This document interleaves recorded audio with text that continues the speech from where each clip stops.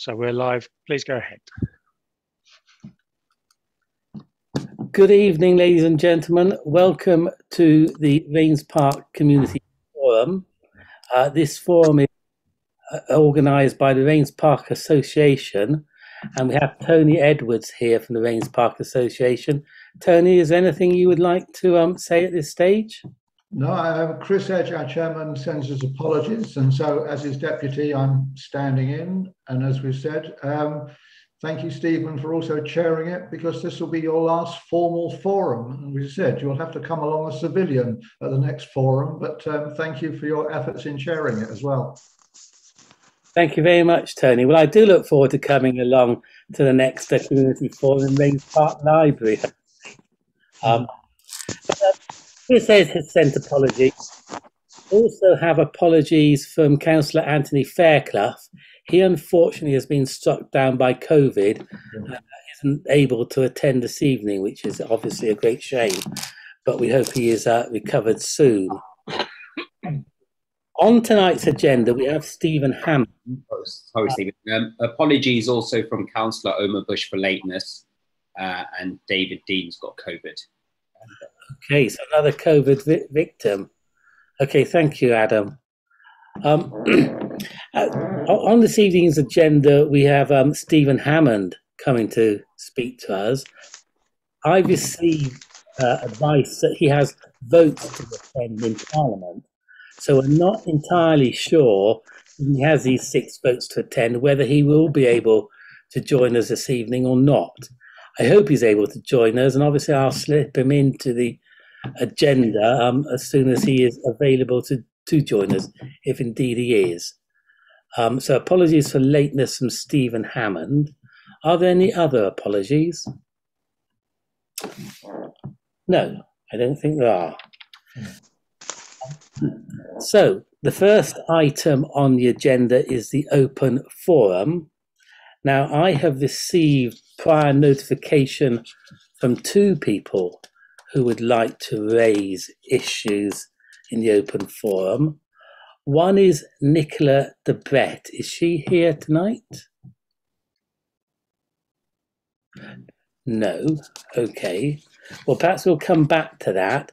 The other person who's raised the is Maria Safont. Is she here this evening? No. Okay. Well, let me just ask if anyone on the Zoom call would like to raise anything under the open forum. It doesn't look like it. May I just suggest that if people want to say something, I see Julia has raised her hand. Under the reactions button, which is a smiley face with a plus sign, there's a raise hand button, and then the yellow hand pops up, and you see there's like a queue of yellow hands. So I shall lower my hand and ask Julia if she would like to speak.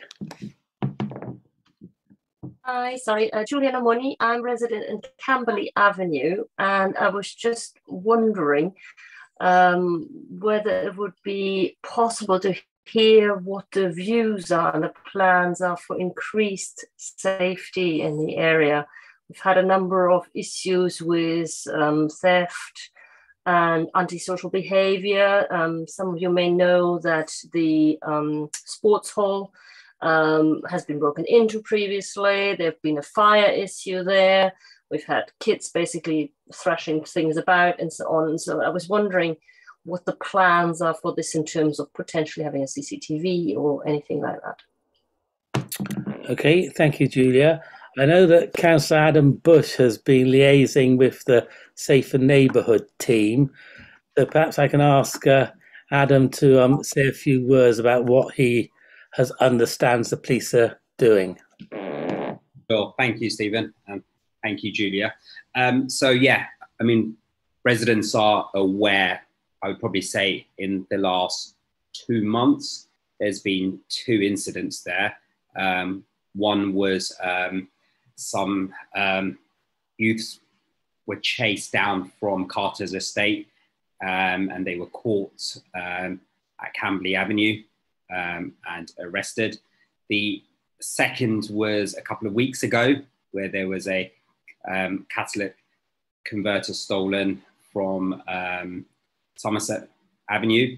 I got alerted to this by a resident. We contacted the police and they came back informing us that there was nothing stolen. Obviously, that was totally inaccurate. I spoke to the victim. I've been in touch with PC Georgia Hill, sent her an email 3 times last week, and yet again today. So I'm eagerly chasing up a response. Having spoken to her, she is aware that there is an antisocial behaviour issue around those 3 roads. For me, it stems from 2 places. One is from the junction of the Deluxe Pizza. There is a lot of cars parked there, gate, and maybe when Peter reports back on the future of the high street, obviously that's one point that could sort of filter through there. There's often been a lot of fly tipping there and etc. We push for cameras, but we've been cited for funding issues.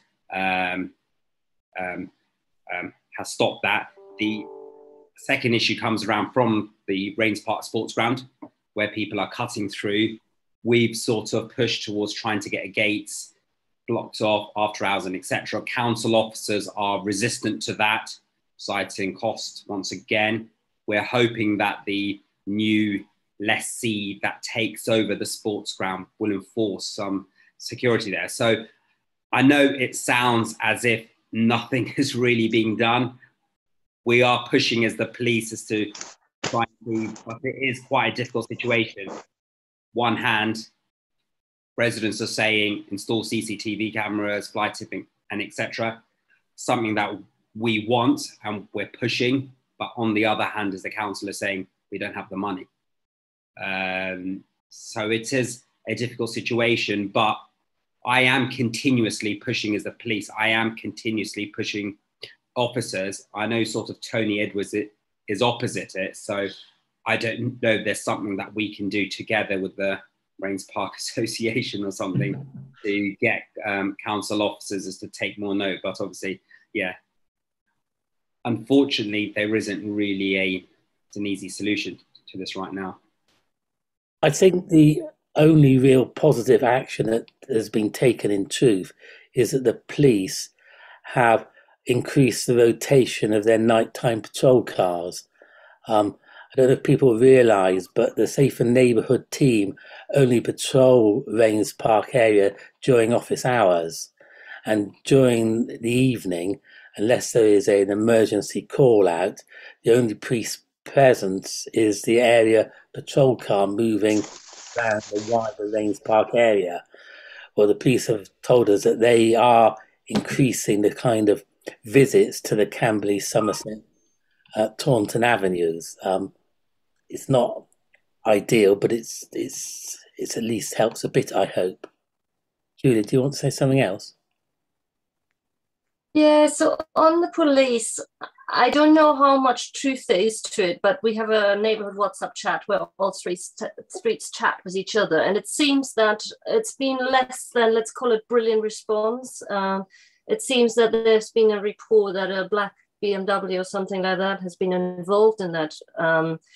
And apparently has stolen number plates. I do not know whether this is the case, but apparently that was what the residents were informed of. That car is still regularly parking here. And we've been told apparently to reach out to them if this car appears. And we've had literally the same bunch of people going in and out, jumping in and out of this. Like I can count how many messages I have on here from neighbors saying, call the police again. Yeah. So I feel what would be helpful is if a little bit more, let's call it, pressure can be exerted, that number one, they look into the facts of the matter because they still think maybe that it's not a real theft has occurred and so on, so that the statistics are collected accurately, so that when they make decisions about the safety of this area, that they base it on real facts, not on things where misunderstandings have taken place. And number two, that there's clarity in terms of what they expect the residents to do. Because should we be calling them if this car shows up? Is it truly dodgy? I do not know, right? So it would be helpful if there's clear guidance given to people in terms of what they would like us to do to make the street safer as well, if that makes sense. So it's a two-pronged approach. Them to be responsible and us. Yeah, no, so Julia, in respect to that black vehicle, if you could email me details of that, I can pick that up with Georgia separately and find out, because we are in correspondence right now. So I do have a attention for those roads. So if you drop me an email on adam.bush@merton.gov.uk, we can pick that up offline. So it's very easy to go online and check whether a car has been MOT'd or paid road tax, and therefore whether it's got insurance as well, because you can go on to Swansea and give them the number plate and check the status of the car to see whether it's fundamentally legal before you can obviously take further action. Yeah. Thank you so much for your efforts on this, Stephen and Adam. I think this is a real priority for the local area, because I know that little shopping parade has been an avenue for crime for quite a long time. I turned up there myself a while ago, and I was told there was a huge commotion going on, and I asked what was happening, and I was given this story about knife crime taking place in connection with youths from Raynes Park High.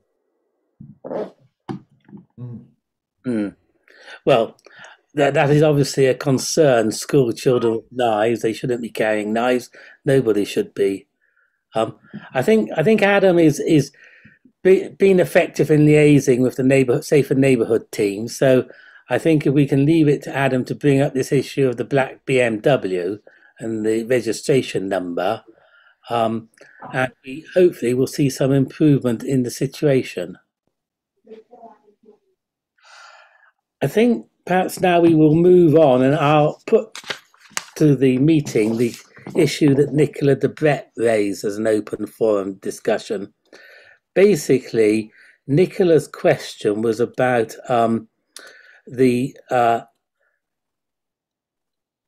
sorry, I've lost my place for a moment. It was a question really about our plans in Raynes Park for improving cycling and walking, as opposed to increased traffic and traffic pollution. And she asks, what are councillors doing to reduce the number of vehicle journeys in the area, pollution and congestion? So that was the issue that Nicola wanted to be raised. I think the answer is that we have applied, that is the Raynes Park Ward councillors, to the Ward Allocation Fund, which potentially gives us £15,000.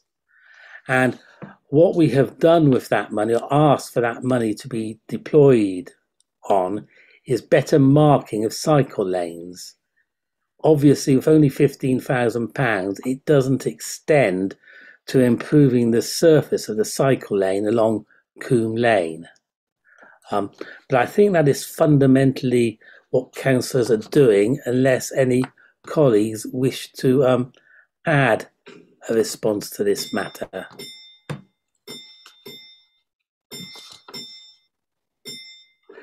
Okay, moving on to the issue from Maria Safont. She asks about the traveller encampment that has arrived at the Manuplastic site in Kingston Road. Now, my understanding of that is that the council and police have been aware of it. It is, of course, private land, and the belief is that the developer who owns the land has gone to the High Court and obtained an injunction to remove these travellers from the site. Sadly, of course, the developer will be left with clearing any fly tipping that has occurred. But I think that is the answer to Maria's question. I don't know if anyone on the call wants to comment. Adam. Oh, Steve. Well, fly tipping and similar cases like that, as I think Mark can remember back in 2018 when we had the campus site outside West Barnes area where it was full. And the difficulty tends to be is when they are situated on a private plot of land. So back in 2018, they were there for a week. We were liaising with council officers every day with the police. There was untaxed vehicles parked there. But as it was on private land, it was very difficult for them to take any actions. And sort of, unfortunately, 4 years down the line, when they did get sort of found and penalized, it was quite a small fine. So this is a national issue. And if they happen to be on a site that's privately owned and they don't have the funds to remove them, it really does come down to, unfortunately, residents having to bear with them.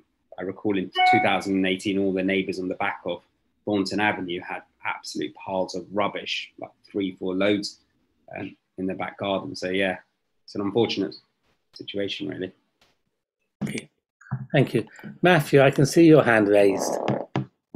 Of course, the issues with travellers and fly tipping affect the council in lots of places and other councils as well. But with this Manuplastic site in particular, I think it does highlight how we really do need the council to do all it can to get an answer on Crossrail 2 one way or the other, because the site's been vacant for so long, and that does encourage this antisocial behaviour. And I thank everyone on this call for voting to at least invest in some exploratory work in that regard.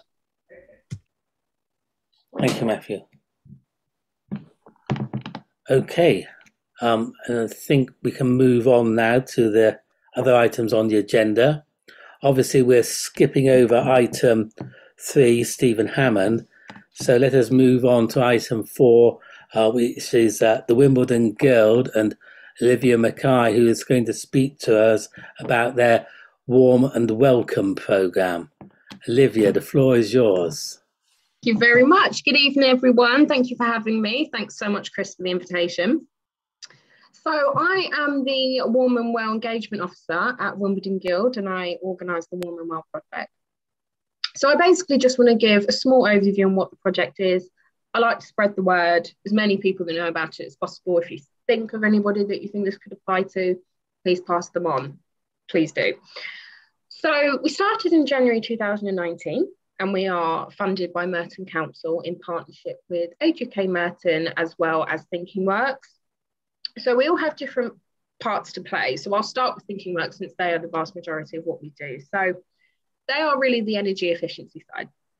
They do energy assessments of the home, see how energy efficient it is, and they can also give specialist advice on making your home more energy efficient, as well as lowering bills as well. When they do visits, they like to give out a little free bag just to get the ball rolling, that normally has an LED light bulb, water-saving shower heads, carbon monoxide monitors, things like that, just to radiator reflector panels as well. Make a huge difference because we lose a lot of heat through the wall. So that really just gets them all started. And they can also do referrals for emergency boiler repair, if eligible, which I'll go through in a minute, as well as advice on discounts as well. So we find that a lot of people in the borough are actually eligible for discounts that they're not engaging with. So, for example, the Water Help discount with Thames Water, 50% off your water bill. You have to be on a low income, which they define as in London boroughs, 20,000 and 111 specific, and outside of London, 16,480. So any individuals living on their own, or with individuals that could be at risk, or children, and they're on that income, they would be eligible. So they would then be able to help them apply for that as well. And they also give fuel vouchers. So this is really where I come in. So we're finding at the moment, with the increased price of fuel, which I'm sure is affecting us all, there's a lot of people across the borough having to choose between heating and eating. And in 2022, this is just not okay. So what we tend to do is people can self-refer, or they can be referred through a third-party organisation. I will then liaise with them, get a little bit more information, and then they're referred to Thinking Works. And if eligible, they get a £28 fuel voucher, which is a code, which is then redeemed at the post office, and that's for gas and electric. So it is worth mentioning, for the fuel vouchers, you do have to have prepayment meters. And I'll just go through the eligibility quickly. So Thinking Works do work in 5 boroughs, but for any referrals that come through me, you do have to be a Merton resident. And then you have to be one of the 3. You don't have to be all 3 because that'd be extremely niche, but you either have to be over 65, on a low income, or have a long-term health condition. So any of those tick any of the boxes. And we also do tend to help carers as well. So there's that aspect to it. So that's really Thinking Works in a nutshell. Energy efficiency. I also manage the Handy Person project. I don't know if anybody's heard of this, but once I tell them, they get very excited. So the Handy Person is a free service in Merton for Merton residents only. And it's an individual called Chris. Some of you may have met him. He's employed by Merton Council. So he will do anything that doesn't require a professional. So he'll put up shelves, curtain poles, reseal the bathtub, grab rails, anything like that. He will move light furniture, and anything that is considered a 2-person job. So previously he's managed to get, with his partner Curtis, he's managed to get the furniture out to the front of the house for council collection, things like that. Again, any referrals to those, they just go through me. So I will pop my email in the chat. Now, there is an eligibility criteria for that as well. So as mentioned, you do have to be a Merton resident, and then you either have to be over 65 or have a long-term health condition. And one of the 2, and you're fine. And then there's Age UK Merton, who are similar to CAB, who are currently very overwhelmed at the moment. So it's excellent that they're doing the same thing. When they can give advice on benefits as well. They're not legally trained, but they can be able to assess the individual circumstances and see what benefits you could be eligible for that you're not engaging with. And that's pretty much it in a nutshell, really. Excellent. Thank you, Olivia. Has anyone got any questions they would like to ask Olivia?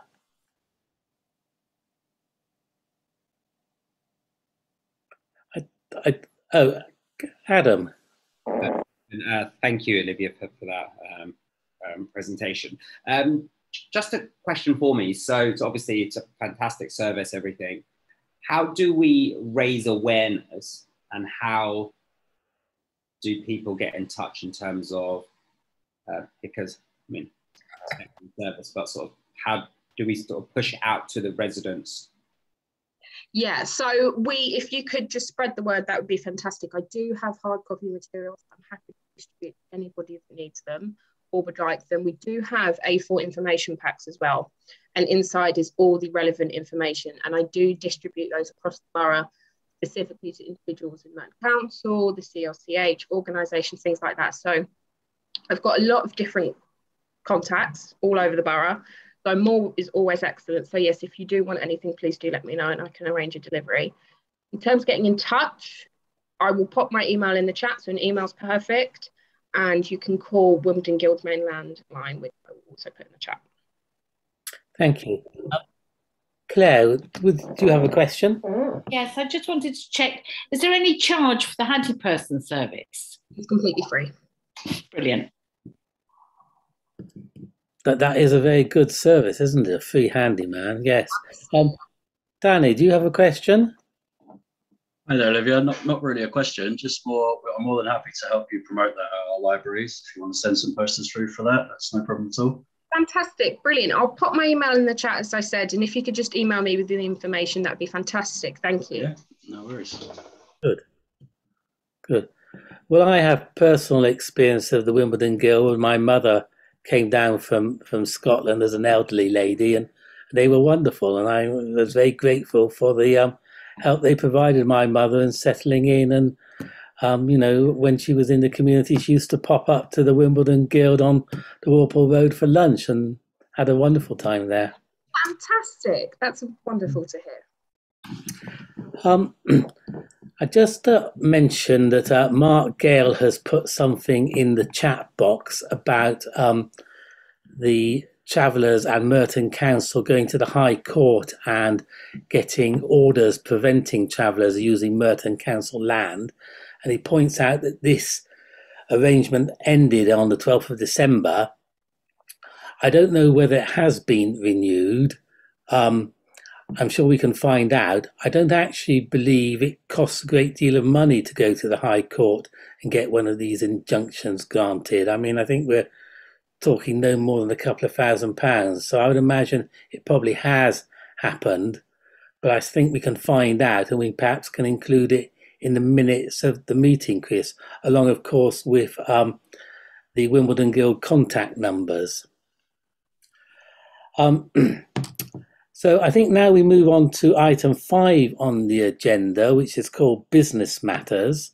And the first of our 2 business matters is the High Street Task Group that was organised by the council and chaired by Councillor Peter Southgate.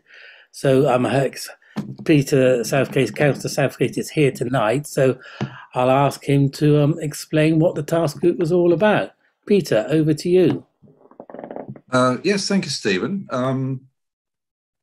It all started long ago, as Councillor Bush will recall, as a member of the task group, and thank you, Adam, for your work on the task group. Back in June 2020, so we've taken a long time to get to where we are. But other things have come along in that interval. In particular, the council's Your Merton initiative, which is a very big project indeed, plus certain amounts of funding for the Future Merton team for specific high street improvements. And really all of these things are traveling in the same direction. They are about the high street. It started off as the future of the high street, actually. It's now rechristened as the repurposing of the high street. We do realise high streets were struggling before the pandemic. As a consequence of the pandemic, the people's views of the high street have changed, and to an extent they are rather more affectionate, if you like, towards their high street. So it's going to be less about shopping in future. It's going to be much more about its role as a community hub. If I'm trying to give it to you in a nutshell, that's it really. I better caveat what I say, though, by saying that the report went to Cabinet last night. Cabinet are not bound to accept our recommendations. However, they have formed a, let me just, here we are, an officers working group to work with local partner organisations to carry the recommendations forward into an implementation plan. So, I mean, that's good news insofar as it carries us over from this council to the next one. Specifically, I will not be seeking re-election, and the cabinet member is not seeking re-election. So at least there is continuity there. And I was very pleased to get this into the last cabinet meeting of the council. The findings on, I don't think you're going to find them surprising, really. They are things that you mentioned. They are the importance, for example, of arts and cultural events in injecting life into the high street and indeed into bringing the community together. We have made a recommendation that there should be funding for town centre managers, not necessarily one for each of the 5 high streets, but we have had town centre managers in the past, and they have performed a useful role, and they would be the link between the businesses and the council in more than just a sort of regulatory fashion. So it's not somebody just to go along and say you can't put that A board out. It would be a manager to try and encourage the businesses to run local promotional events. Specifically, I do remember this coming out of the discussions we had with you in Raynes Park. There will be an online presence or a digital offer. Future Merton are already looking at that could be used by local businesses to promote their presence, and which could also be used to publicise local events that are coming up. So that's a positive.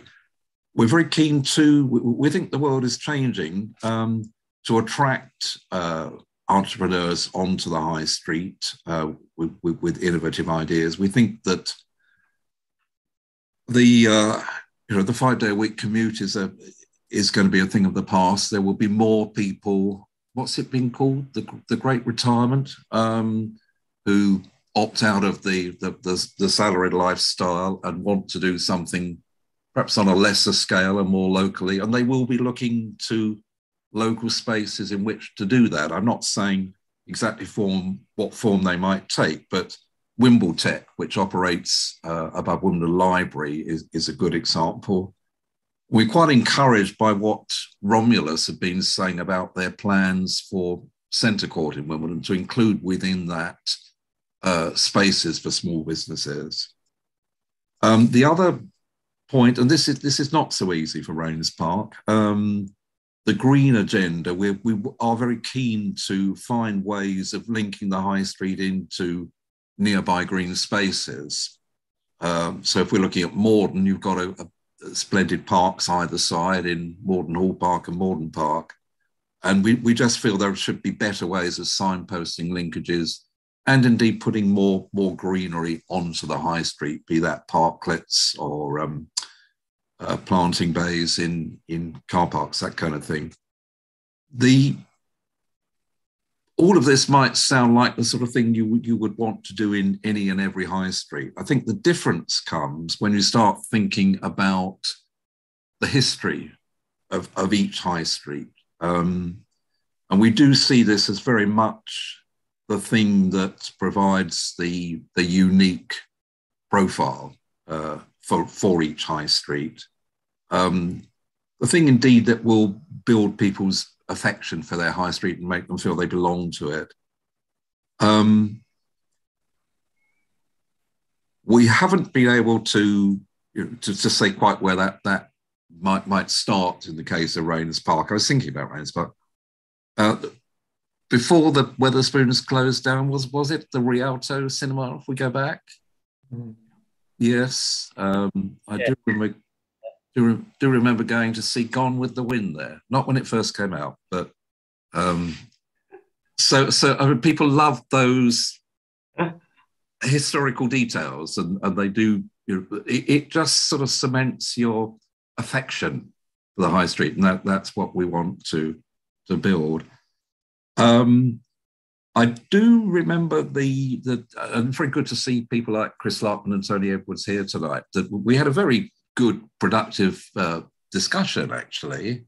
And I think the main thing that I took out of that was the very effective way in which the Raynes Park Association does seem to operate and to bring together both resident interest and businesses. And that's valuable. It doesn't work out elsewhere like that. For example, I would say in Wimbledon, we don't have that level of cooperation and common purpose in working to further the interests of the high street. So the report is quite brief when we come to the individual town centres, and that will be worked up by officers who will then sort of set about coming up with a plan for each of the 5 town centres. And whilst I won't be around to see that, well, actually, I will be certainly taking a close interest in it, because it's been a good project to do, and I've enjoyed it. And I think it's it's all part and parcel about the fact that life is going to look very different. We're not quite sure what shape it will take yet, I don't think, but that there is the opportunity there to build a greater sense of community. It's not about chain stores. It's much more about creating space for socializing, small scale informal gatherings and things that people want to do, and which indeed I notice you already do very well in Raynes Park with the festival. So that's about all I have to say, Stephen, I think, on the work of the task group, other than to thank you for your contributions. Thank Adam in particular for his support on the task group. Thank you, Peter. I'd like to thank you for leading the task group and all the task group members for their input. I mean, it is something of a challenge we face in the High Street. I mean, as we all know, in Raynes Park, we have gone from 2 banks and 4 pubs to 2 pubs and no banks. So that is the High Street changing, and one hopes that based on the task group's report, some initiatives can be forthcoming to, as it were, arrest and reverse the decline which appears to have been happening. But let me invite members on the call to ask Peter any questions if they have any questions. Adam. Stephen, yeah, no, it's obviously just a brief one. Can I just obviously thank Peter for chairing the task group very well. We obviously went around different areas, Wimbledon, Raynes Park, Mitcham and Morden, and the way that you chaired it, first of all, speaking all of our thoughts, calling in the council officers and the community groups was well done. And I just hope that we can build on the plans that we've done. And because prior to 2020, the High Street was declined, but it wasn't at the centre thought of the council officers. But by bringing this task group to the officer's mind and into cabinet has sort of prioritises the approach. So no, thank you for your work on that, Peter. No, thank you, Adam. And I think the momentum is there now, actually. Yeah. Good. Thank you. I see Tony Edwards and then Claire. Tony. Just to correct, the government has obviously got a high street task force of its own with pilot projects, etc. Is there any suggestion that Merton could make grant applications to this government-funded task force, as it were, to see whether there is another source of implementing some of these changes? I should certainly ask that question, Tony, before I step down as chair. Yes, I have to be honest, I was not aware of that. I am aware that we are putting fairly substantial sums aside for what has now become Merton's 2030 vision, of which the High Street is a key part. But if there is external government funding, we should certainly be applying for it. Yeah, because I think the government has obviously seen, well, I suppose it may be coupled with the fact that they were giving business rates income to local authorities at the very time that high streets were collapsing in some cases. And there was that famous shopping centre that got sold for £1. And clearly retail values have been plummeting and we're buying online. And so there is a real crisis in almost every high street where they're all going to look like ghost towns. I mean, we were at the Raynes Park Association quick to stop another shutter going down in front of a shop that was like a nail bar, you know, because so many, I doubt that all the places we see where the shutters down got planning consent for those shutters. I think the sort of the horse is bolted on that one, but you don't really want your high streets to look at night as if they're expecting some kind of civil commotion and siege. So that these small things make a difference to the character of the spaces we're trying to create. So again, the government itself has been looking at high streets as a general problem, and I hope that there may be a mechanism whereby some kind of support, advice and funding can be channeled to Merton to assist in your work as well. And by the way, thank you. It was very good of you to come and speak to us as well. And then we hope some of the points we made we'll see in your report.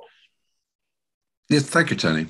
Well, presumably the Raynes Park Association, when you talk about partner organisations, that is the Raynes Park Association, is it? as a partner organisation? Yes, and yes. Right, Yeah. that's good to hear. Thank you. Mm. Claire, do you have a comment or question? Yeah, it was just following actually on from what Tony said.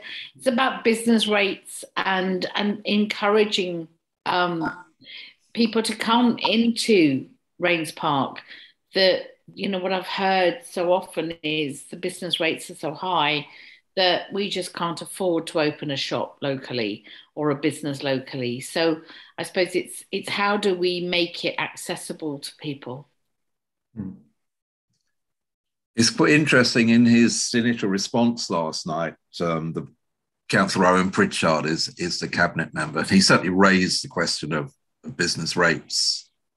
Getting that change is a bit above my pay grade, but I think he was making the point that this is something that government should be looking at, and we are aware of. But there have been exemptions for smaller businesses, haven't there, for some time now, and I think making smaller spaces is available is one thing, but of course that only suits certain types of business. So it really does need a rather more fundamental reform of the whole system, perhaps moving on to more of a sales tax so that captures the online element in the retail mix too.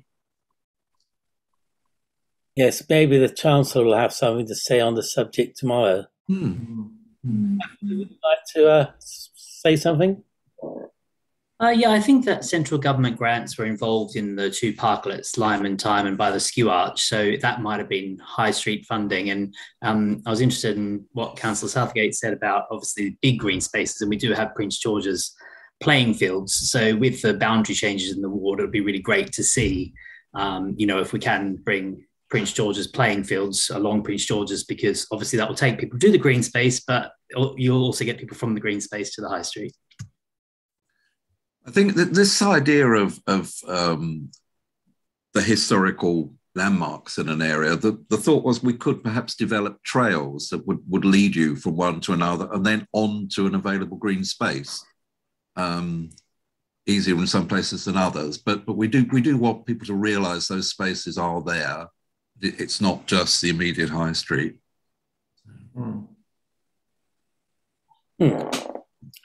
Okay, thank you everyone. I think we've covered this topic.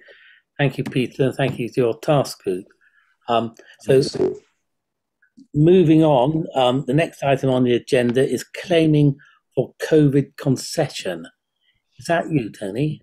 Afraid it is, yes. It was just really picking up. I'm the messenger for the council on this one, really. The council has been given about £4.7 million from the government to provide support to businesses who weren't covered by the previous hospitality or entertainment support as well. These were businesses who've been adversely affected but weren't picked up in those other designations. So it went to Cabinet on 7th of February, and it's a live exercise at the moment where businesses have to make a submission. The thing is, the submission has to be made by 5 p.m. on the 30th of March. So you've got to be in it to sort of win it. And this will be, what's awarded will be some adjustment to your future rates. It won't be a back payment. It will be some concession on future rates. So all businesses need to be alert to this window of opportunity to try and make the application. The link is on the agenda. So if you go there, you can find the criteria and what's required and how to make your submission. You know, if you're a company, you need your company number. If you're pay VAT, you've got to put your VAT registration number. So there are a number of things you have to do in order to get through this. But again, it won't be a massive discount. I think it may be in the range of 10%. It depends how many people make the application. But I think Merton thought there might be at least 250 different businesses that might qualify for this fund. So obviously the more that qualify, the more divided the sum becomes, as it were. But every little helps, as they say. So if you know of anybody who runs a business and thinks they would worth their while make an application, remember to do it by the 30th of March. Okay. That was that one.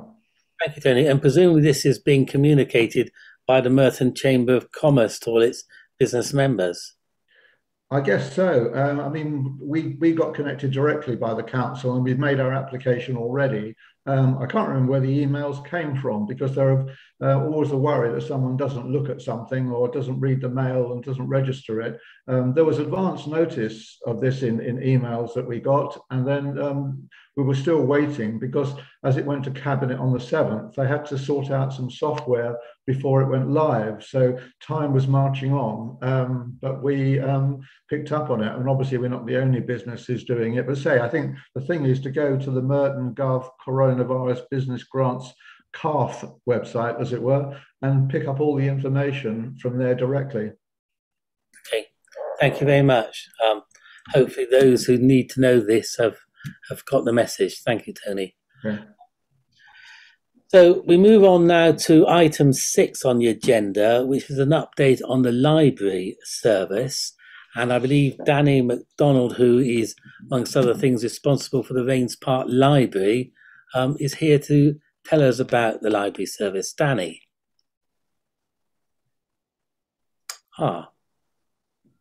Maybe Danny isn't here. I see a Danny, but I'm assuming that isn't the Danny in question. No, Danny is here. Yes, I've seen him. Yeah. I was just stepped away for a moment. Okay. Well, let's come back to that then, the library, and we'll go on to item 7 on the agenda, which is the disposal of the Raynes Park sports ground. Chris, are you speaking to this? No. Was that you again, Tony?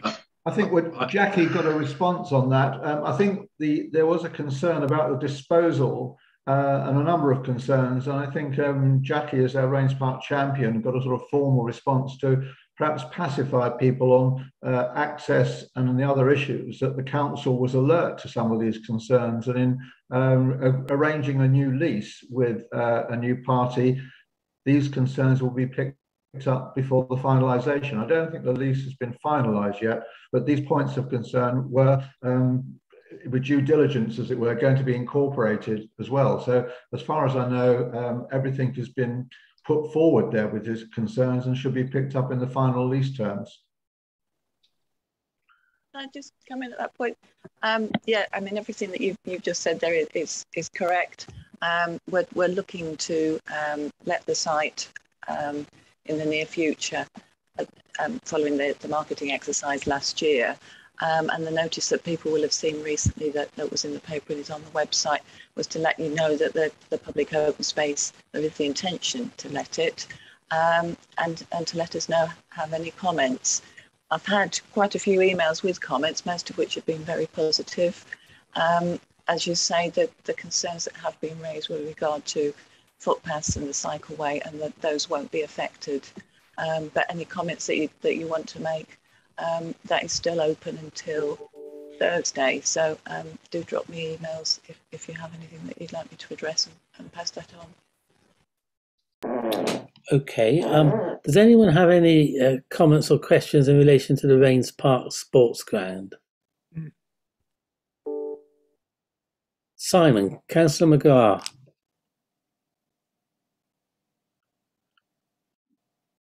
Hello, Simon. Did you wish to say something? No, maybe not. Can I say, Jackie got a formal reply as an email. Perhaps I can put that on to Chris for the purposes of the minutes, and he can extract anything from that formal response as part of the minutes. Is that okay with you, Jackie?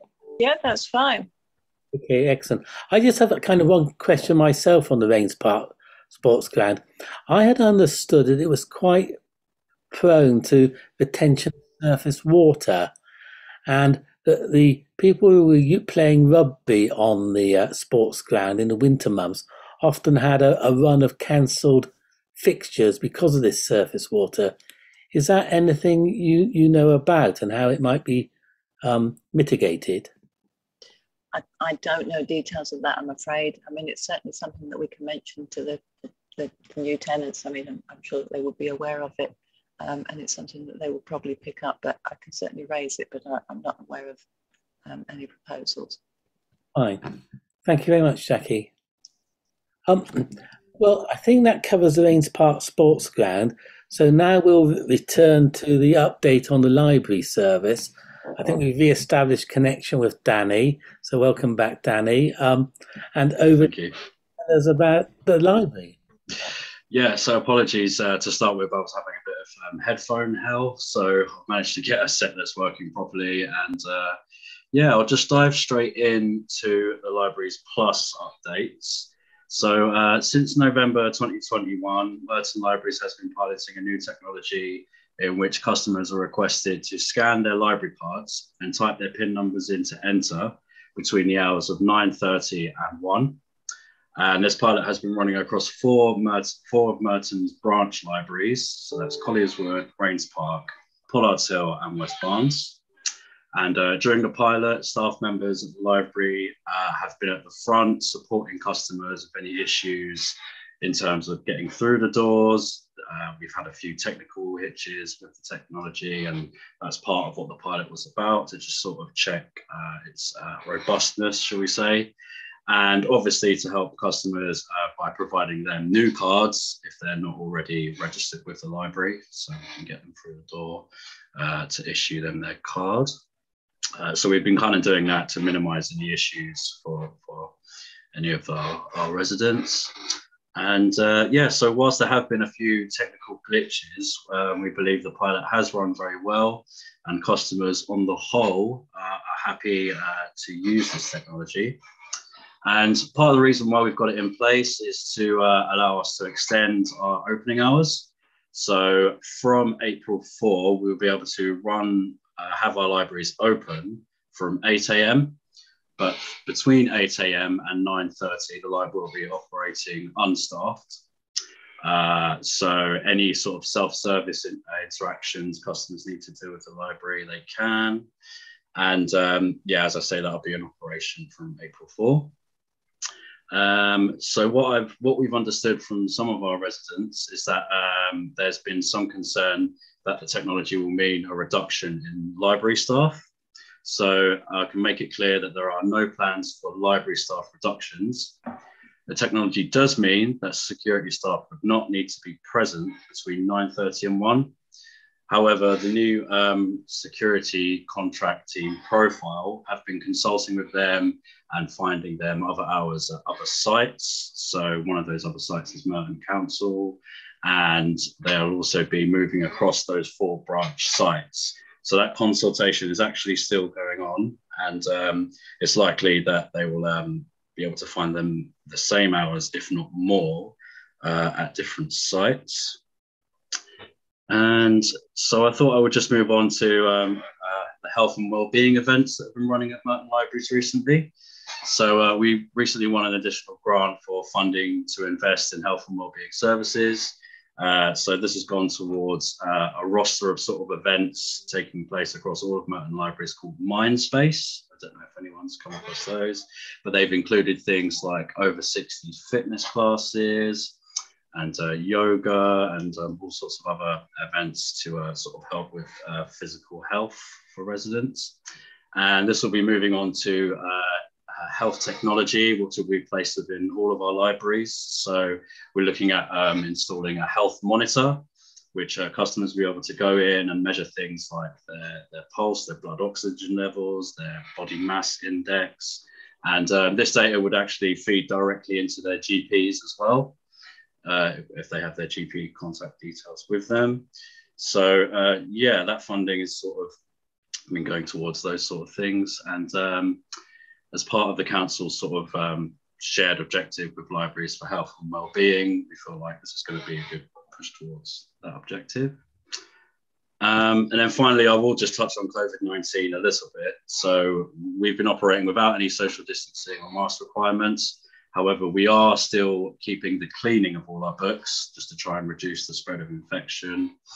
And we also monitor our CO2 levels, and we're able to sort of increase airflow whenever we feel those levels are high. They all seem to be fine at the moment, but it is something we keep an eye on. And with these restrictions dropped, it's obviously meant that we've been able to increase our offers of events and activities in general.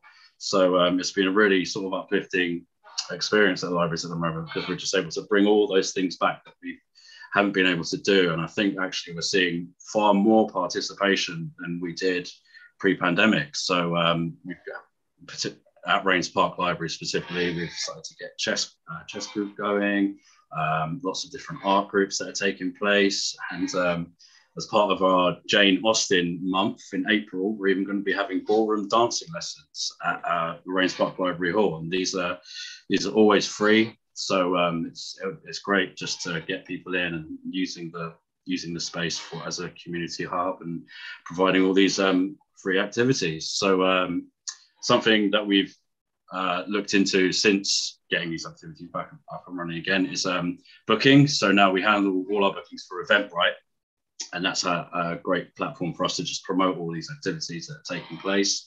So yeah, I do recommend just going onto the Merton Library's Eventbrite just to see all the different things we have going, really.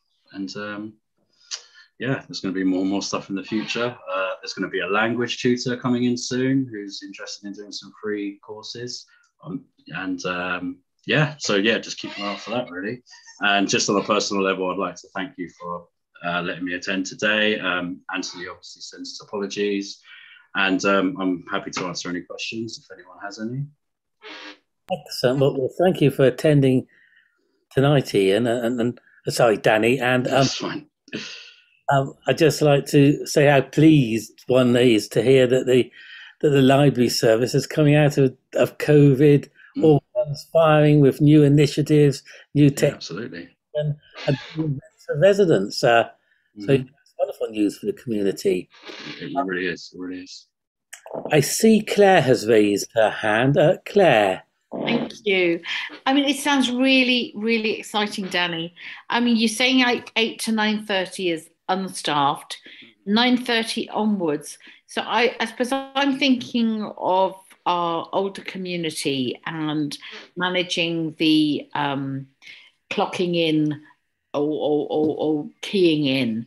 Mm-hmm. So you're saying from 9:30 onwards, you don't have to do that anymore. You can go to the front desk. No, so from 9:30, between 9:30 and 1, customers are still requested to scan their library cards to enter. Now, 99% of the time, there is going to be staff presence, but there might be an odd occasion where if someone's on annual leave and someone's unwell, then it will be left. Okay, but it's going to be very rare where that does happen. And obviously, we're just going to continue supporting residents in using the technology.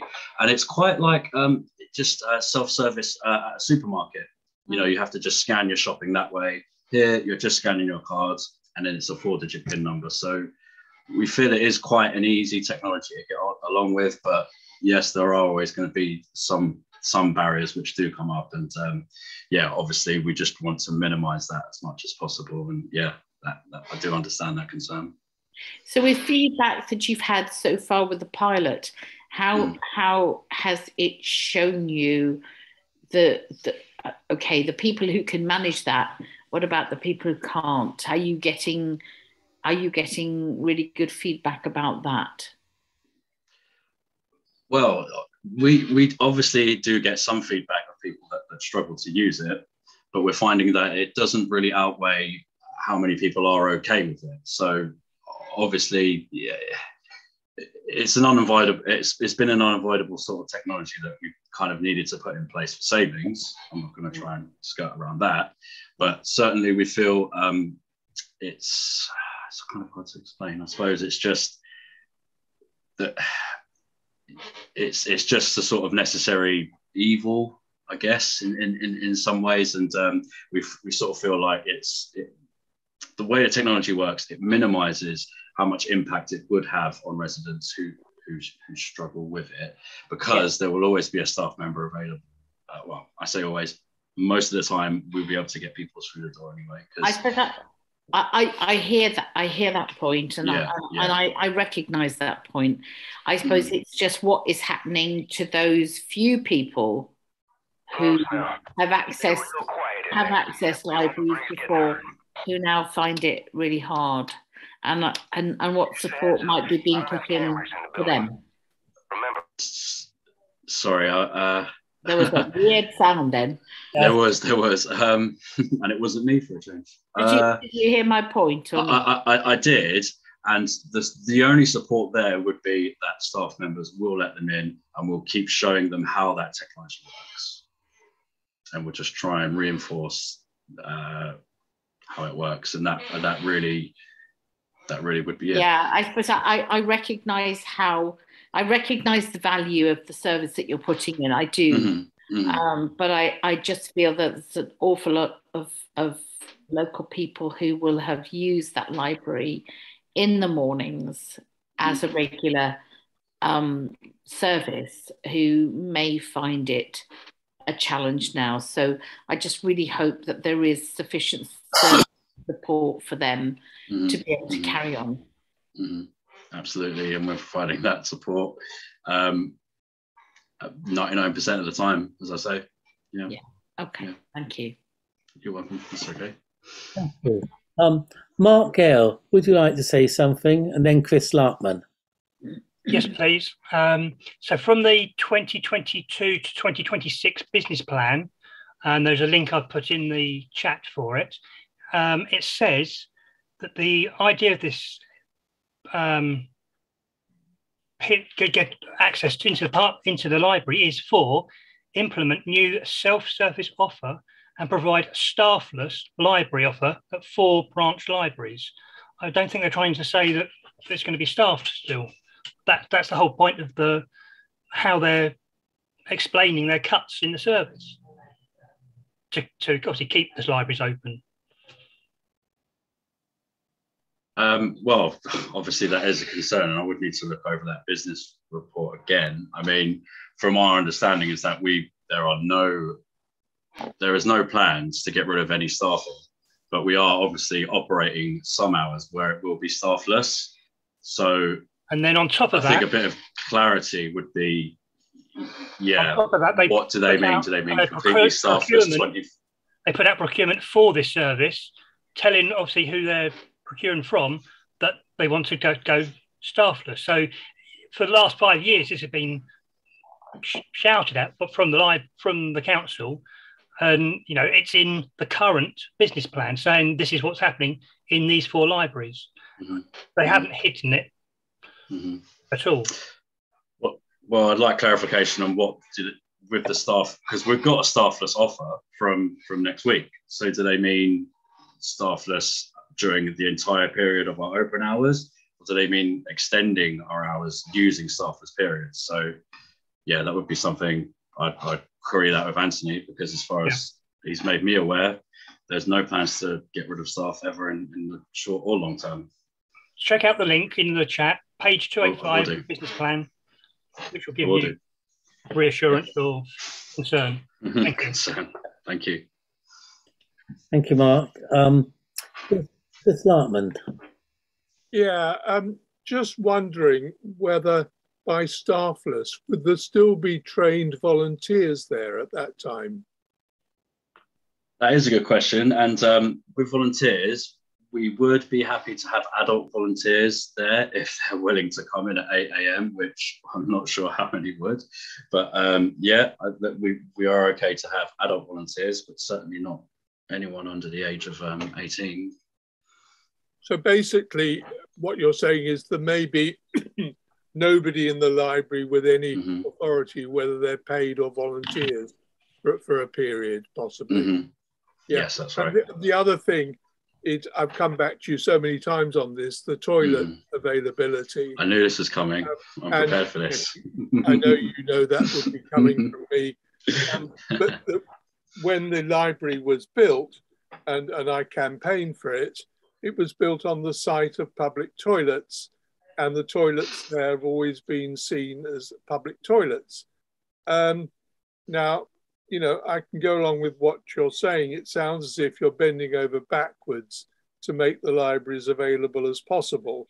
My fear about having this swipe in system is that it would deter a lot of people, but it's sounding as if you're doing all that you can to make it available.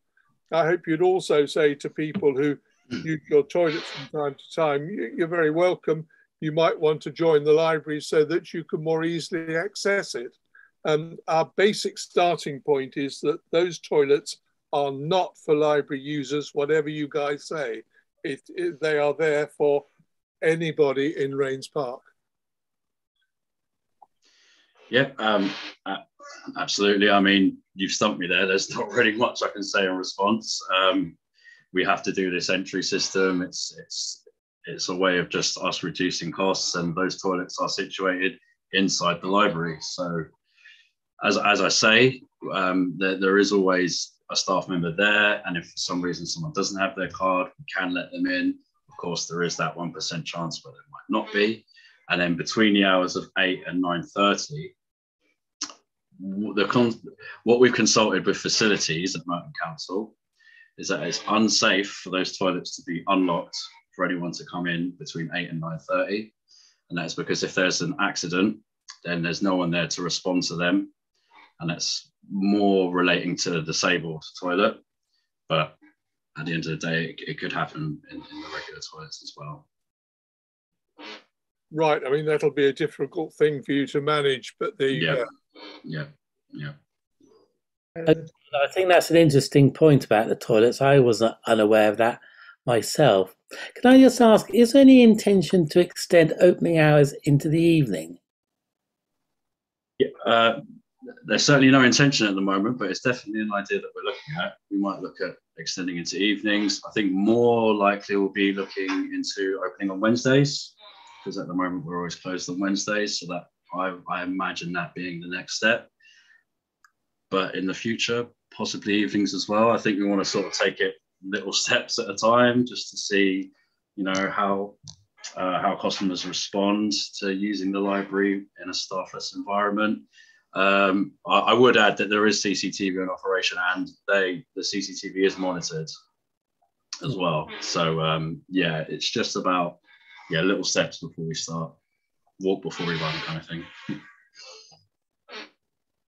I remember when the 24-hour gym was proposed for basement site next to the old Edward Rayne pub. I'm not suggesting that gyms and libraries are comparable, but there was a great deal of concern expressed about an unmanned, unstaffed 24-hour gym. Yeah. In practice, it doesn't seem to have been the problem for the gym. Maybe that's better, maybe it isn't. I just No, I mean, that seems to be a model that has worked for them. I used to use, I think it's a gym just called Gym Group in Tooting, and they were staffless, 24-hour. You know, you typed a code in, you went in, and everyone seemed respectful. I didn't really see any issues when I was using that area. So, yeah. Super. Jay, did you wish to say something? Jay Cuthbert? No, thank you. Right. Michael Bull, I see your hand up. Thanks, Stephen. Danny, could I just ask, over a sort of 10-year period, what attendance is like at the library? The number of visitors, obviously, sort of taking out the pandemic, which was obviously an exceptional event, but has attendance generally been on the rise or the decline? Thanks a lot. Thank you. You're welcome, Michael. And it has been on the decline, I'm not going to lie. So this is, part of what we're doing. We have to kind of reach out to the community and kind of respond to what their needs are. It's no good just sort of saying, well, we give books out and that's it. This is why we've sort of become this kind of community hub. We're running all these different activities, and we're trying to sort of measure the impact of those activities and to see whether they are well received by the community and if that's sort of the way forward. But yeah, no, that's always one of our challenges. We have monthly reports on visitor figures, and we're always tracking those at the door with part of the tech that's with Libraries Plus. And But yeah, no, on the decline over the past 10 years.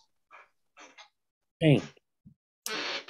Well, it seems library services entering into a new and interesting phase in its development, and I wish it well. And thank you very much for coming to speak to us this evening. Thank you, Stephen. So we now move on to what is termed general updates. And I think this is a double header involving Chris Larkman and Tony Edwards. So over to you. Hi, everybody again. Isn't it great news? The land transfer is happening at the station.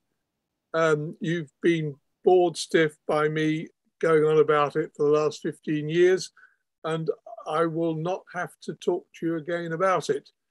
It's two very small bits of land at the southern exit so that there's enough room for pedestrians at that point, and a small bit on the north side of the Skew Arch. Merton Council are now putting it into action, and no thanks to Network Rail for the dreadful amount of time they've taken in agreeing something that is just so simple and obvious. But we still go on all the other issues, clearing rubbish from the embankments, and also the planting on the north side. And Network Rail are going to put in a gate to allow some of us volunteers to manage that site. And we've been wanting to do that again for many years. So watch this space. In terms of the kiss and ride, I'm still very angry that it's been erected, but there's no parking regulations. And I can say that our MP, Stephen Hammond, and I are going to be meeting with people from Workspace who are responsible for setting this up to ask them what they're planning to do and hopefully get something happening fairly soon. The parklet at Lime and Thyme has been taken out temporarily because of Thames Waterworks. That's all I've got to say. Tony Edwards may have some other issues. Thank you. Before you say your bit, Matthew, did you wish to say something? I thought your hand was raised. I was just doing applause for Chris and Tony, and my fingers said, well done on all your hard work. Yeah. Well said. Excellent. Tony, over to you. Yes, there's a number of things come together, and I suppose it explains to try to get things sorted. You can't really do it in a silo approach, but the proposal for a new public realm space, if we particularly look at the Skew Arch, the south of the Skew Arch, where Matthew's done great work, and we've so far achieved a great enhancement there, but there is potentially more that could be done, because when we first met with Matthew there and we met other councillors there, it was quite evident that the pavement area could be made bigger, and that piece of dual carriageway could be single carriageway. It was eminently sensible. It's been in the enhancement plan for over 10 years now.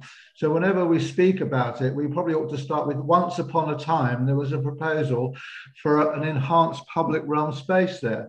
The interesting thing that's coming up now, though, and this is hot off the press, people will remember that we had Thames Water at the Bellmouth in January. It might have met people there. And the RPA carried on a dialogue there. One of the things we're talking about was the idea of rain gardens, where as part of the enhancement of the environment, there was a way in which you could actually get surface water to be taken into the ground and dispersed better than it does at the moment. Because I'm not sure whether the High Street Task Force mentioned it, but having a high street that's flooded 3 times in 5 years is not exactly a great retail experience for anybody, including high business rates.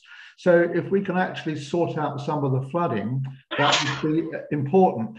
The Thames, Merton applied for some funding to try to look at strategies for flooding, and were turned down because at 300,000 it was seen to be too much.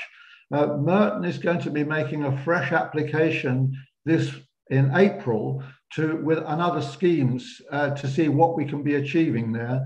And we're going to be having a dialogue with them as per emails of today to see whether the Raynes Park Association, Thames Water and Merton could put their heads together to find some ways in which there are changes to the public realm, which will also solve some of the flooding proposals. So we're trying to join all these things together. So you have the Skew Arch area partially improved, but could be better. Thames Water maybe could provide some funding for it. Also, if the Skew Arch area is enlarged and we get something beneficial there, it would be great to advertise for traders or market stalls to also say you can go across the road to the library and use the toilets. So that's another facility that links up as well. So we've got the potential at the end of the Skew Arch to do something quite positive if we can just find a way of making it purposeful and get some funding for it as well. So the RPA is going to be putting all our efforts into this dialogue to see what can be achieved as well. So we have to watch this space, really. Okay, thank you very much, Tony. I do like the idea of the master plan involving library toilets. It hinges on small things. Yes. Does anyone have any questions they'd like to ask Chris or Tony, or any comments on what has just been said? Michael Bull. Thanks, Stephen. Tony, I don't know whether you've given any thought to a green wall above the AstroTurf near the Skew Arch, because I've always thought that that would be a great location for a green wall to add towards the greenification of Raynes Park, as discussed by Peter earlier on. Generally, if we do that, which is a good idea, I think we have to be slightly renegade about how we do it. The railway company don't like things attached to their structures in general. So Matthew could probably explain something about that. It takes a bit of negotiation to touch their structures. So I think what we need to do is not so much fix something where you need a certain type of climber on it, but we need a self-clinging climber to be planted at the foot of these walls. And maybe we can just improve the soil at the bottom, and then we can actually start to get a green wall, which is sustainable in those sort of arches. I mean, it's an interesting structure, and it could be lit differently, and there's all sorts of possibilities. I mean, once we get the ball rolling on making that a public realm space, your suggestions and others could make it really lively 24/7, really. But we've got to get the first threshold to say, well, let's make it bigger before we make it better. Okay, thank you. I think we move on now to item 9 on the agenda, the Community Forum Review. Chris, would you like to lead us on that, please? Will do, yeah. Just get the slides up.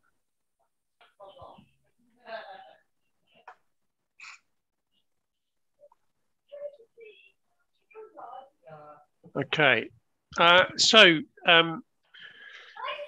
as Peter and some of the other councillors no doubt remember, the community forums have been around for a while in their sort of current incarnation.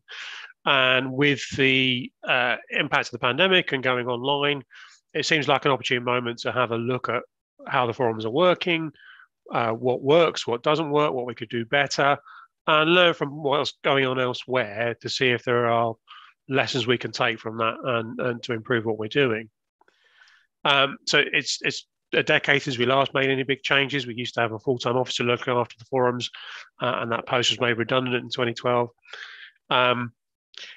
Obviously, over the last couple of years, we've all got used to using the new technology. That was a very steep learning curve for all of us, but especially me trying to pilot these meetings from this end. And then when we did the Your Merton engagement exercise last year, we got some really good feedback on a very clear desire for people to be involved in some of those decisions around things like the high street and green spaces and those local priorities, very much the sort of things that Tony's just been talking about. So how do we facilitate that in a better way than we perhaps have done to date?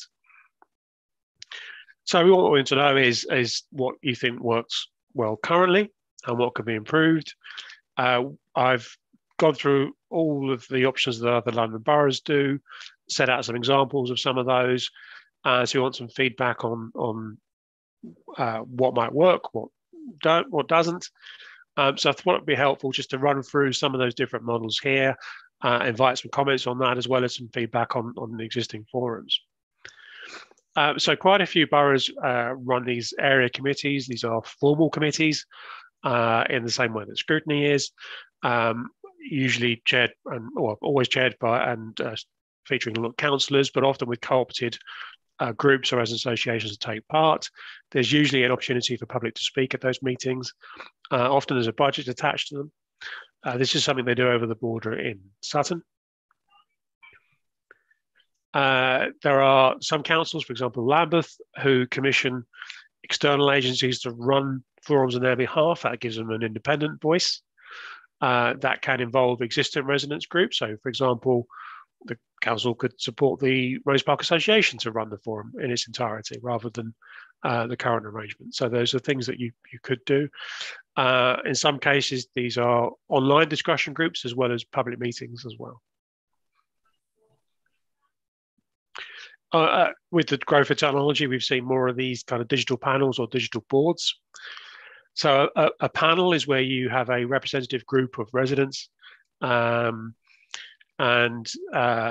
they will be asked to take on regular online surveys about a variety of issues, and that's used as kind of an intelligence gathering tool for the council.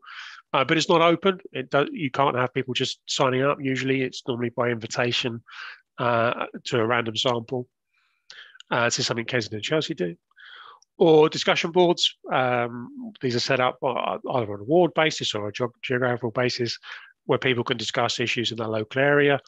To some extent, people already do that on things like Nextdoor, but you can have council-run things as well. Question time events are quite popular.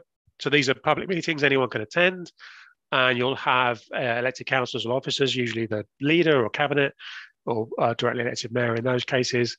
They can either be locally focused or across the whole borough. So the Mayor of London does these along with all the Assembly members. They go around London, different location each time, and have these big question sessions, usually chaired by someone from LBC or another local journalist. On the other end of the scale, Wandsworth do these on a ward basis. So they will go around the ward. So over a 4-year period, they'll get around all of their wards. And people will be invited to come along and ask questions. Citizens' assemblies have become quite popular in recent years. This is where you get a randomly selected group of residents in, and you put a set of issues to them, and then they will come up with a set of recommendations on a particular issue. These have been very popular around the climate change agenda, both nationally and locally. Newham have been doing some on their regeneration program. So you can see, for example, with something like the Morden Regen program, that this kind of method might work quite well. This might cause palpitations amongst some of the people on the call, but some boroughs have kind of handed over this type of face-to-face engagement to their local ward councillors. So they're supported by the council, but each ward might do something different. They may host local meetings or again run something online, but it's very much in the hands of the councillors to do that. And then there's a mechanism for them to feed that into the organisation. That's a model that's been set up in Ely. So we've got a survey up and running on the consultations page. That's open until the 4th of April.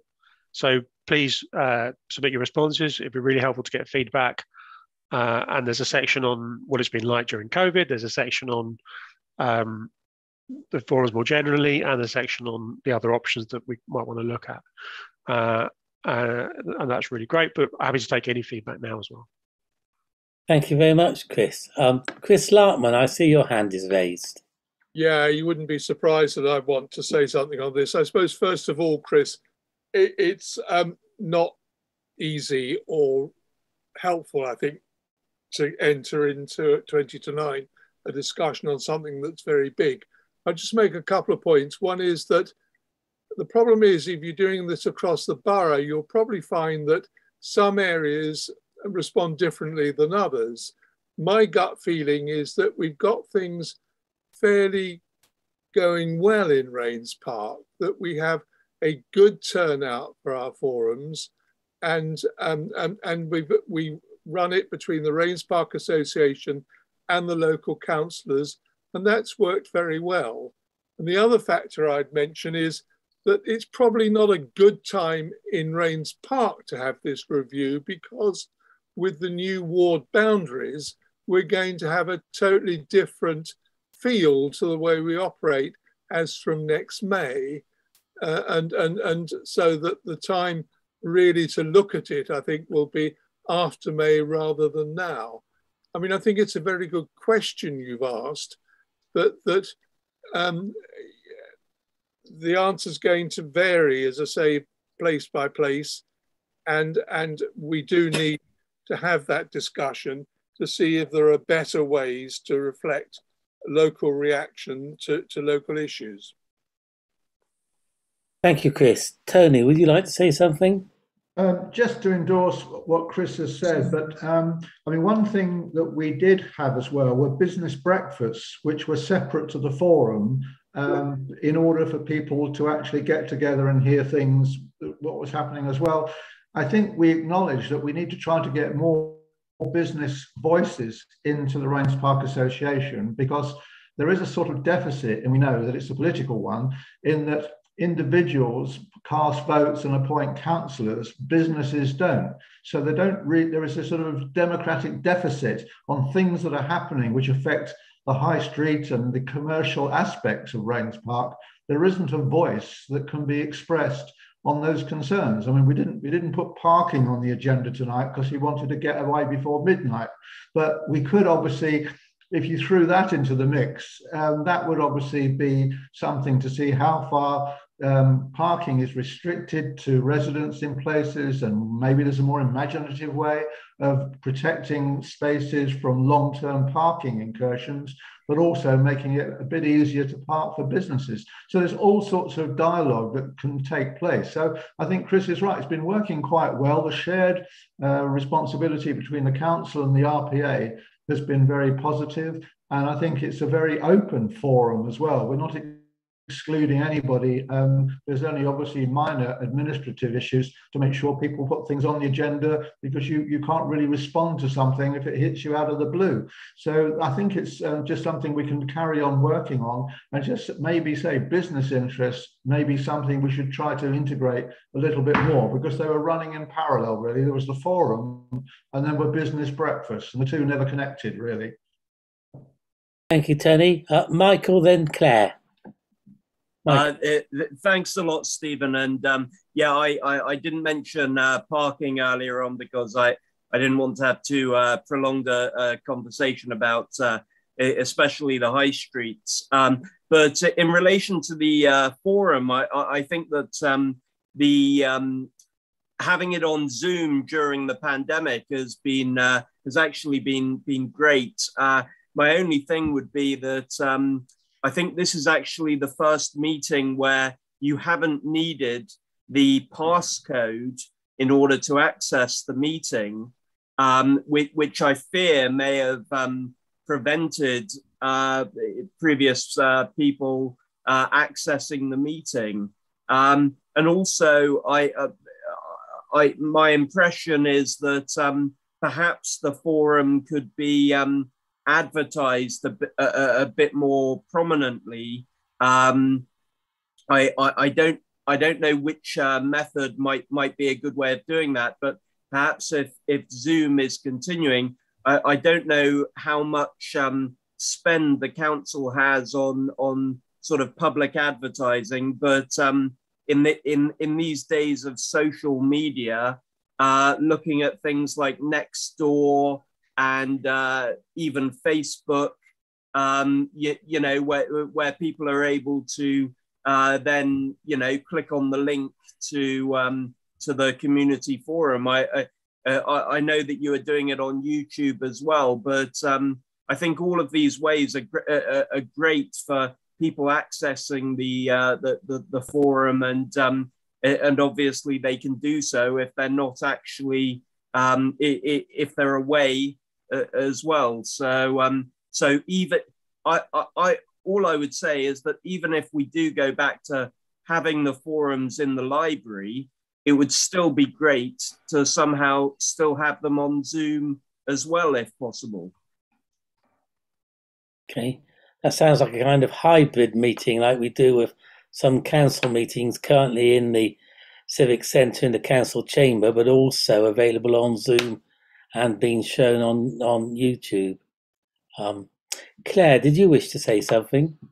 Yeah, I suppose, things have to change. Things have to move with the times. Things have to develop and work to meet the widest possible need. I suppose my question is, what is the timescale, Chris, for this discussion? Because there's an awful lot in this, and it can't be done really quickly without talking to a lot of people. Yeah, I'm happy to respond to that. Yeah, you're right. So this is just an initial step to get some feedback and to see what desire there is for change and what kind of change that might look like. Now, there's elections in May, so we won't be doing anything until after a new administration has formed and they have an idea about what it is they want to do. And we also need to put the forums in the context of all the other things that we do, and what place that has, what other role can we give to other things. When one of the big changes with Zoom is if you've got a particular issue, be it climate change or whatever it is, and you want to hold a meeting on that subject, you don't need to wait for a forum now to bring that along. You can set up something on Zoom next week. So it makes the whole thing a bit more dynamic, and that changes the role of the forum slightly. So there's all those sorts of things to bring into practice. So I can't imagine we're going to be bringing it forward to the decision-making structure within the councils until the summer at the earliest. I would need to go through our internal structures first, overview and scrutiny as well, before it gets anywhere near sort of cabinet for any kind of decision. So I think there'll be a whole range of things, and obviously I'll have new chairs probably after May in most of the forum areas because quite a few of the current ones aren't standing again. So there'll be a new group of councillors to sort of bring on board and discuss this with as well. But I think it's also important that you're bringing the community leaders along as well as the councillors. It's fine change happening within the council, but it's how you bring people in their communities with you. So it can't be a top-down thing. It's got to be something that is engaging people right across the board. Yeah, I mean, we'll never come up with a model that fits everybody because they don't exist. So it's about having a range of tools that do different jobs for different audiences in a different way. But what we want to get to a place is if someone wants to engage with the organisation because they've got an issue or a concern, that they can do it in a way that suits them at a time that suits them. And so we need to be able to create a range of tools, and the forums will be part of that.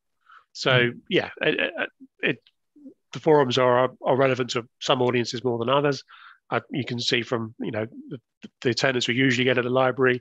It's not a very mixed crowd. It's not a very young crowd, but there are different mechanisms for younger people to get engaged. Yeah. So we need to plan accordingly. It does sound as if the principle of forums in your slides, Chris, no one was saying scrap forums altogether. Their value seems to have been established. Well, I'm not prejudging anything at all. We have in our constitution that we will have some kind of area-based activity. It's quite unspecified as to what it actually looks like. So that gives us a degree of flexibility. So I think we will always end up with something, but what exactly it is or how it works in practice, we've got a lot of room for manoeuvre on, and it doesn't have to be one size fits all. It can, the forums already do slightly different things in slightly different areas. So we can increase that flexibility. And if we're working with successful organisations like the RPA or Collies Wood Residents Association or Merton Park, they're already doing a much more effective job in engaging people than we are. So why would we duplicate the work that's being done? So perhaps we need to transform how we work with those kinds of organisations.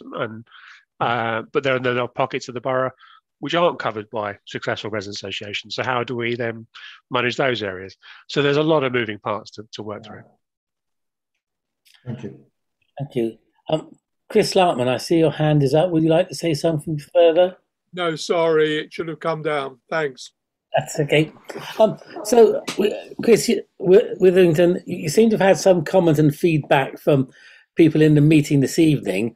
I assume you'd like me to urge them to, as it were, formally submit their comments via the website, Merton Council website. And yes, please. I think, I would encourage everybody on the call this evening to give some thought to how they would like their forums to develop in the future, whether that is they are content with the current sort of setup or setup we used to have in the Raynes Park Library, or they want something else. As I say, I think it's important to try and spread the word and get as many views through the consultation as we possibly can. If it's extra motivation, currently we've had more responses from Wimbledon than Raynes Park. So if you're at all competitive, I think now is the time to get your responses in. We are competitive, so I should urge all Raynes Parkers to do their duty. And remember, we got Waitrose before Wimbledon. It's now 8 minutes to 9. The meeting's scheduled to close at 9. Unfortunately, Stephen Hammond seems to be delayed in Parliament voting. I haven't heard anything from him or Sally. So it looks rather like he isn't going to be able to attend the meeting this evening. So I just invite anybody to raise any other points, any other business. Has anyone any issues they would like raised in these last few minutes? Can I ask just, Chris was going to clarify about the tree strategy, about the dates. Chris, were you going to address that? Yeah. So the tree strategy consultation closed in February, and I think they had something like 500 responses. So that was a really good number of responses to work through. So they're currently going through the process of looking at all those responses and putting together a draft. My understanding is they expect to have that draft, that first draft, around April, May, and then that'll go back out for further consultation. Thank you. Okay, thank you very much. I think it only remains for me to thank those who have presented this evening and to thank everybody who has joined in this evening, whether they asked questions, made comments, or observed and saw the proceedings, which I think have been rather good tonight. So thank you, everybody. I wish you all a good evening. Oh, Jay, do you wish to say something? Yes, I just wanted to thank you too for the work and effort you've put in over the years into our community. Thank you very much. Thank you, Jay. That's very kind. I have greatly enjoyed my 8 years representing the residents of Raynes Park. It's been a great pleasure and an honour. So, yes, thank you, everybody. I think now it just remains for me to say good evening and declare the meeting closed.